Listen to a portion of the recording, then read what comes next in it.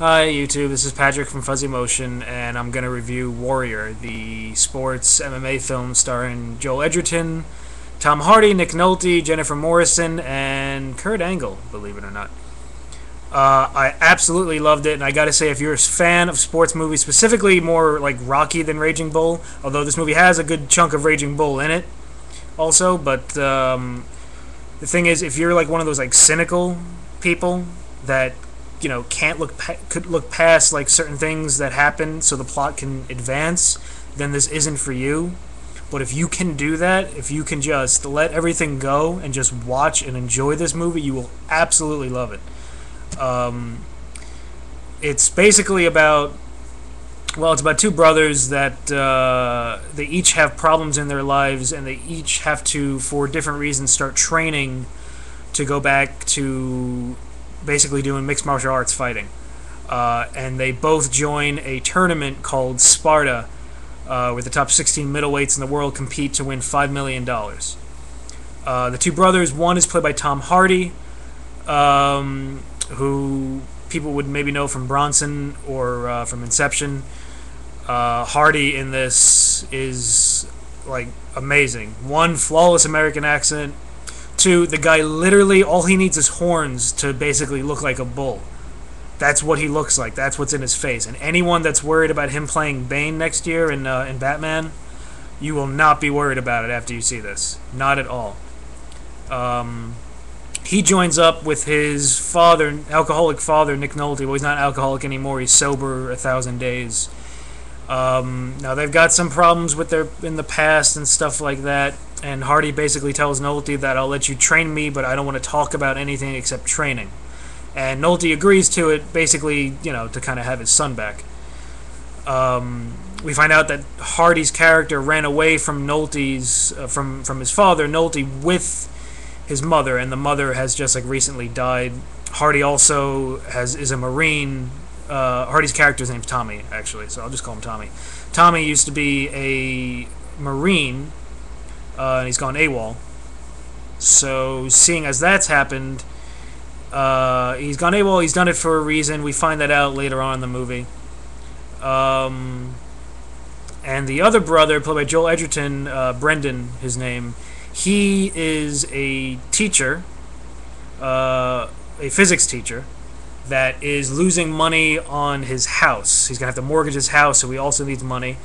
And instead of, he lies to his wife saying that he's bouncing at night. He's not bouncing at bars at night. He's basically fighting in cheap parking lot, UFC fights.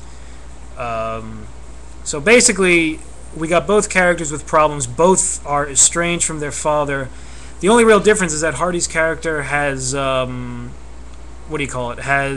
a wife and kid. Not Hardy's character, I'm sorry. Edgerton's character has a wife and kids who, love him, and, he loves them back, so he has a much, lighter approach to everything than Hardy. He's much more content with his life. He just needs the money, like Hardy's character. And basically what we get a bunch of things here, which basically leads to the two brothers in the tournament. And I'm not going to spoil how everything goes after that. If you watch the trailer actually does spoil it for you. But that's okay. I would still say go see it. Still go see it. The things that I loved about the movie were the relationships between all the characters. There's a scene with Edgerton and Nolte on Edgerton's lawn in the movie. It's early enough, 40 minutes in. It's this scene where by the end of it, I'm fighting back tears, pissed off that I'm fighting back tears 40 minutes into this movie, because now I'm thinking, if I'm doing this 40 minutes in, what's going to happen by the end of the movie? Sure enough, there's another scene with Hardy and Nolte in a hotel room. Similar effect. And then there's the end of the movie, which, if anyone has seen it yet, you know exactly what I'm talking about. Yeah, you know what? That's the strength of the movie. The performances of the actors and the relationships of the characters. Edgerton's relationship with his wife, played by, Brendan's relationship with his wife, played by Jennifer Morrison, is great. It's not the typical, I'm gonna leave you if you go back into fighting again. She doesn't want him to fight, and she's not really behind it, but she knows she doesn't have a choice. She loves her husband, so she's there, but she's not. But you can tell that It's a real relationship where they do, really care and listen to each other. It's well done. The one downside of the movie is Brendan's a teacher and he has these kids, these students. Now, the downside doesn't come. I thought originally the downside here would be that these kids would not respect their physics teacher or think he's lame, and then when they find out he can fight, they get behind him. That's not the case here. They basically, know he's a decent guy and they respect him. He's a fun teacher. So I'm glad they didn't, all of a sudden turn around after finding out he's a fighter. When they do find out he's a fighter, they respect him even more. But the thing is, the kids are bad actors. And they're really, this is one cliche that didn't work in the movie. The movie has a lot of cliches, but all of them work just because they're done well. This is one that really didn't. And it's what knocks the movie down from a 10 for me, down to a 9. But the fights, all the fights in the movie are really well choreographed, and you know what? They don't look like they're choreographed at all, and they are. And that's probably the greatest strength about them. The O'Connor does the shaky cam probably a little too much, but honestly I didn't really mind it this time. So maybe he didn't shake it that much. I don't know. I will say also, a good chunk of MMA fights go to decisions. They don't all end on knockouts and submission. So the movie could have done that, but that's a minor thing. Again, I don't want to spoil the movie. I'll just say, actually, if you want to read another review or watch another review about it on here, I think the name is Think Hero TV. They did a review for Warrior.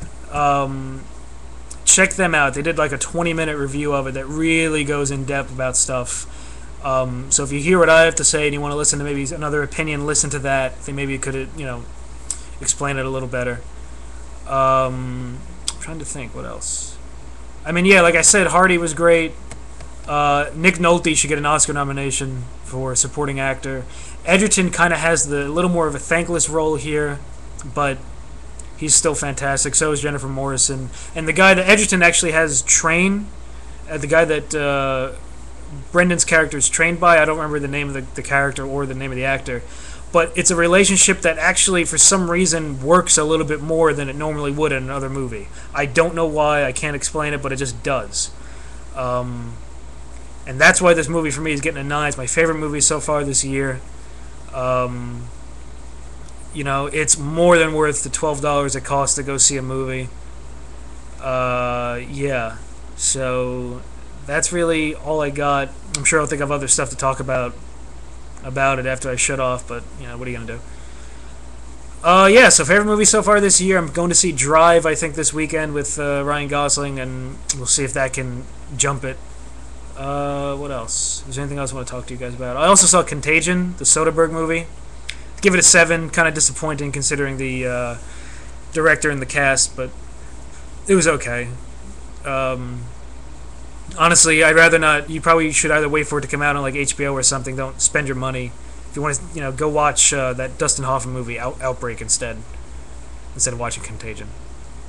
But regardless, all right. I don't think I'm going to be doing any more. Obviously, I'm not going to do any more True Blood reviews. I'm going to do some Dexter and Walking Dead when they come back. I'm going to watch Boardwalk Empire. I might mention some things about it, but I'm not going to review it. I might do some Blu-ray stuff on top of working on our fuzzymotion Spielberg 90s video. So, yeah, that's what's going on. Yeah, but anyway, point being, check out Warrior. Seriously, it's the best movie that's come out this year. Yeah, that's it. Adios.